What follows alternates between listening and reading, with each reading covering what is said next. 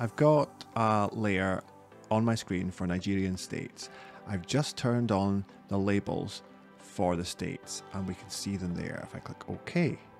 They're mostly OK, but the Federal Capital Territory label doesn't fit inside. So let's take a little look at different placement options. I'll move the map to the right. I'll double click Nigeria states again.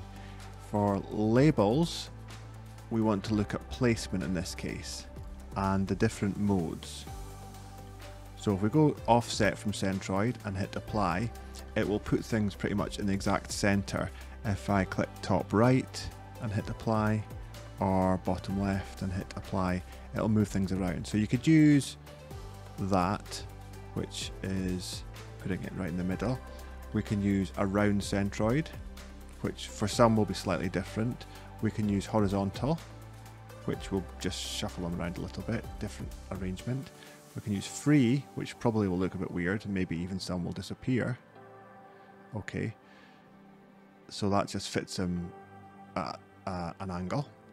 Using perimeter, again, slightly crazy.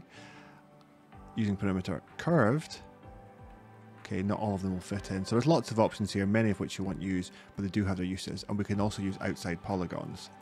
So in this case, we would obviously want to use something offset from centroid and have it in the middle and hit apply. But these are the options we can use. And that's where you can find them, in the label section and in placement. And one little tip that's really important, but you might not know about it, this button, we can click that button, and if you want to make sure it shows all labels including collisions, you can tick that box. Making sure truncated labels on the edge of map are always going to be allowed is possible too. So some label placement stuff that you might find useful in your work.